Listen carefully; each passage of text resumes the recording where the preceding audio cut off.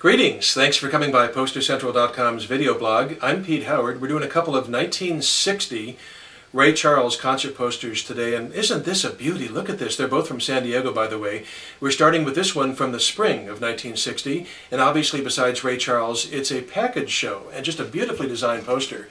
Again, it's a tour blank, and the top part, Sports Arena on Tuesday, June 7, put in just for the San Diego show. But Hitmakers of 1960 in person, and I just love the way the Day-Glo red-orange plays off the yellow. It's just a really an attractive poster. Ray, of course, is the headliner, and it's got several song titles on there playing his hit records, as you can see there below the Ray Charles name. What's funny is that it also says the last song title listed is Genius of Ray Charles. That's not a song. Can you imagine him doing a song called that? No, that's an album name.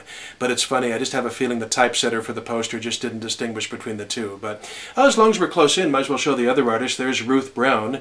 Deceived would go top 10 R&B hit for her, but it was her last charter, so her career was on the wane. The Drifters there in the middle, they had those two song titles, both really nice pop hits. And they would go, obviously, with This Magic Moment and There Goes My Baby, and then they would go #1 with Save the Last Dance for Me later this year. And there's Redd Foxx, the comedian. Am I on the right side to show Red? Nope, there's Red over there. Redd Foxx, the comedian, that's kind of funny. And you got, you know, Ray Bryant, right? I mean, I had to, frankly, look him up, but Madison Time was a top 30.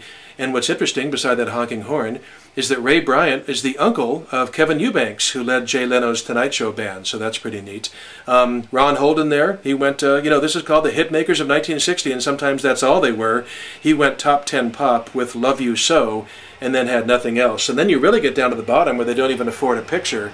There's Billy Bland, who went top 10 pop with Let the Little Girl Dance, but nothing else, so that's all he gets. Preston Epps is there in the center, right, with the Bongo, Bongo, Bongo. He had a top 20 hit with Bongo Rock the previous year, but this follow-up sort of stiff. So anyway, it's just fun to sort of examine, you know, all the different artists on the posters and what their contribution was to the history of pop music. I'm afraid that's left entirely up to Ray, although Ruth Brown and the Drifters, very much Rock and Roll Hall of Famers.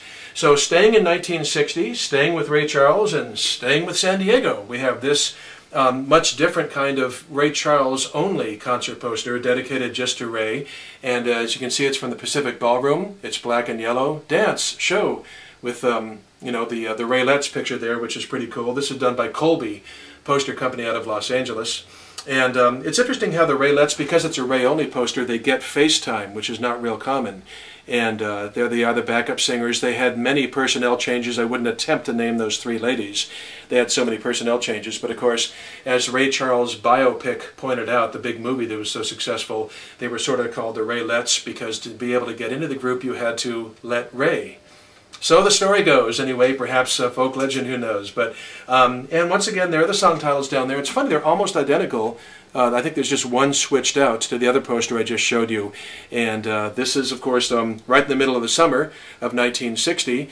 And in the fall, out would come Georgia, which would become Ray's signature song and sort of define his career. Although we had a lot of candidates for signature song, I think it's the one he's most known for, Georgia on My Mind. This too was made by the Colby Poster Printing Company in Los Angeles. San Diego people just used Colby up in LA.